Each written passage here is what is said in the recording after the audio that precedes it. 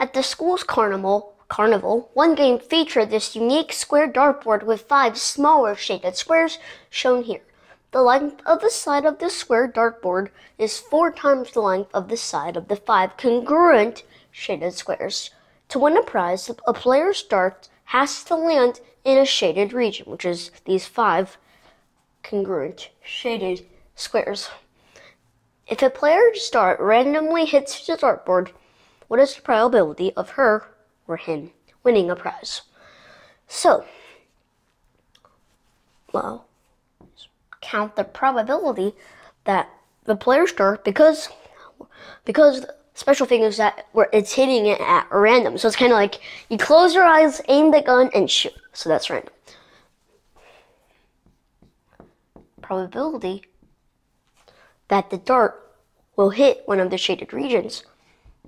Well, that just says successful, which is, again, the dart hits one of these squares over the possible, which is just the number of points in this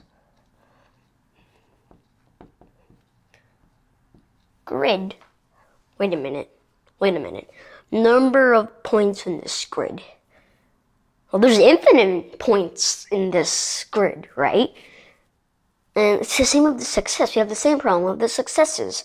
There are infinite points in each one of these 5 shaded regions.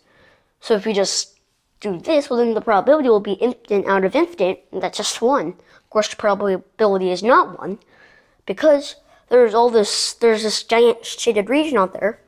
There's this big kind of cross-shaped thing out there that's not shaded, and there's infinite points in that area too. So there's infinite points that hit. There's infinite points that we can choose that hit. That are in one of the shaded regions, and there are infinite points we can choose. Like, there's infinite points we can choose that are not shaded. So we can't count the number of ways, but we can measure them. And this is called geometric probability, where we use geometry to count the number of ways, to count successes and possible outcomes, because we can't count the number of them, but we can count the region, because there may be infinite points in a region, but they're all in that region. So we can count or measure with geometry the area of one of these regions that contain infinite points. So now we're not counting anymore, we're measuring. So, which means if we measure this, that just means you need to take the area of these 5 squares out of the area of this large square, because again, the success is the 5 little squares, the possible is just this big square.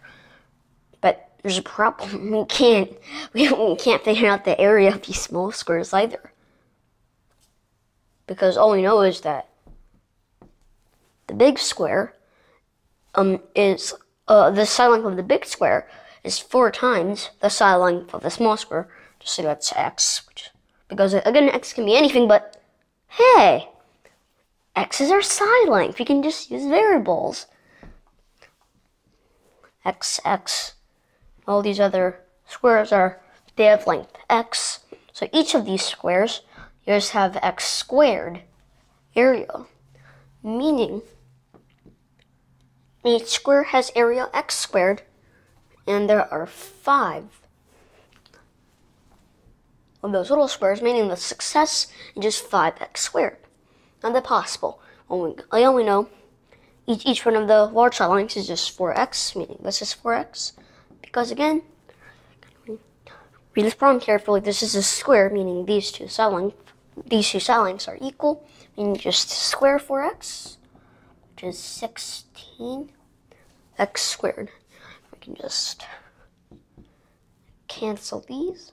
Just have 5 over 16. Read the problem again. Key step at the end of the word problem, especially a long word problem like this. The player's dart randomly hits the dartboard. That's what probability means. We're randomly selecting something out of another group. what is the probability of her winning a prize? Of course, winning a prize is just the dart lands in one of these shaded regions. And as we know, we can use geometric probability to figure that out.